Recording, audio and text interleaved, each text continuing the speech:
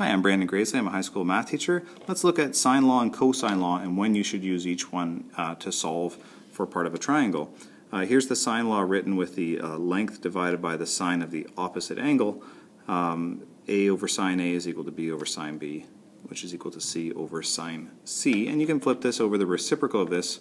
Sine A over A equals sine B over B equals sine C over C. And so to use this, you've got to know 3 out of 4 pieces of information from 2 of these ratios. So for example, you might know a, little b, capital A, the angle, but you don't know capital B, and so you can, if you fill in the other 3 values, you can solve for the remaining value. That's great as long as you know 3 pieces of information from any 2 of the ratios. But for example, if you know A, B, and angle C, that's not helpful because you have 3 separate parts to this. You would need to know at least one of these angles, or you would need to know side C. But then we have the cosine law. This has 3 sides. All 3 sides are written in here, A, B, and C, and 1 angle. And you can reorder this and switch around which sides and angles you have depending on where you're sort of standing on the triangle, which angle you want to find or which angle you know. And so if you know, again, there's 4 pieces of information, 3 sides and an angle. If you know the right pieces, 3 of those pieces of information, you can find the remaining missing item. So for example, if you knew all 3 sides, you could find the remaining angle. Or if you knew the angle A and you knew B and C, you could find little a. Okay, so let's look at some examples of the different kinds. Here's a triangle with 3 sides that we know. We don't know any angles. So you can see then that the sine law is not going to be helpful for us. If I take any 2 ratios like these 2, I'm going to need 3 of the 4 pieces of information. Here I know A and I know B, but I don't know any angles. So I can't fill in this and I can't fill in this. Sine law is no good for us. But the cosine law is I can fill in this, this, this, this, this. I just don't know this angle A. So I can fill in the rest of it and solve for A using my inverse cosine function.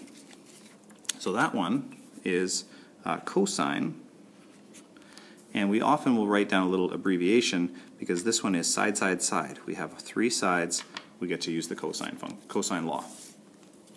Alright, let's try another one here. How about this one? DEF here, I've got 2 sides and I have an angle. Now being careful though, that angle is over here. I've got 2 sides and the angle is not between them. So we might write, we often write side, side, angle, because the angle is not between those 2 sides. It's important. To solve this, I have an angle and the side across from it and one more side. That looks to me like sine law. I've got 2 sides and one of the angles that's across from one of those 2 sides. So I just have to find the other angle. That one is sine law. Nice. How about this guy? Triangle GHJ. I avoided the I because it looks like a 1.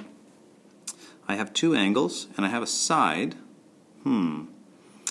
Well, let's see here. I can't really use cosine law here because I have 2 angles and only 1 side. The cosine law only involves a single angle, and I have to at least know 2 of the 3 sides to be able to use it. So that's no good, but I can use the sine law, right? Because I have, let's see, I have 1 side. I could find the other side if I know the angle across from it. Well, I don't have the angle across from this, but I can figure it out because 70 and 60, that adds up to 130. The whole triangle has to be 180. That means this is 50 degrees. And now I can use the sine law because I have these 2 pieces of information for one side, and I could say use 60 degrees to find this other side, little j. So this again is sine law, and I have an angle, a side, and an angle. Okay, I got one more for you. Let's see. Move this out of the way. Triangle KLM here. I've got a side, I have an angle, and I have another side, and that angle is definitely between those 2. So I'm going to write it down like this: side, angle, side. And you can see then, once again, if I try to use sine law, and I use 2 of the sides, I have side little m and little l here, then I would need to have either angle M or angle L to be able to finish off to the 3 of 4 pieces of information that I need. That's no good here. I can't do that. I don't know enough about either of these angles. I don't know what those are. So we go to cosine law. Let's see. I could fill in 2 sides all through here, and then the other angle that I know right here. So this is the situation that we need. When I have 2 lengths and an angle between them, that's going to be a cosine law situation. So we've got 4 different situations that we can use here. 2 of them give us sine law situations, and 2 of them give us cosine law situations. So hopefully that helps to clear up what can happen. And once you've got a little bit of information, for example, if you use cosine law once, then you've got enough to go switch to the sine law and simplify your life. Thanks.